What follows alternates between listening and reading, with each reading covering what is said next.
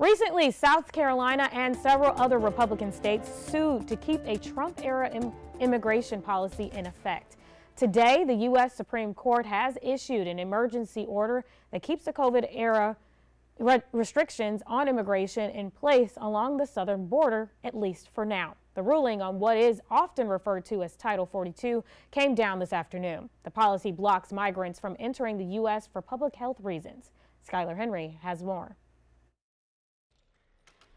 In a 5-4 vote, the Supreme Court mandated the Biden administration cannot end Title 42, the Trump-era policy that limits entry into the United States because of COVID. More than a dozen Republican governors had sued to keep the policy in place, arguing lifting it would lead to an even greater number of migrants crossing the border. But in his dissenting opinion, Justice Neil Gorsuch wrote, "The policy's fate should fall on elected officials," adding, "We are a court of law, not policymakers of last resort." President Biden isn't pleased with the ruling.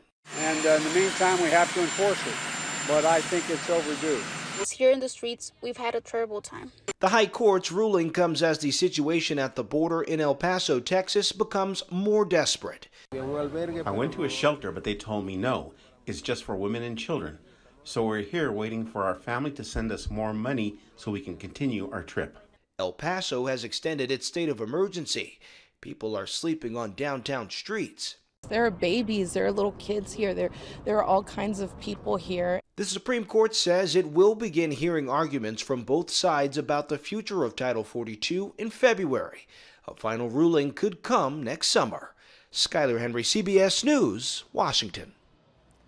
Title 42 refers to a law created in 1944 about public health. President Donald Trump put that law into action at the beginning of the pandemic.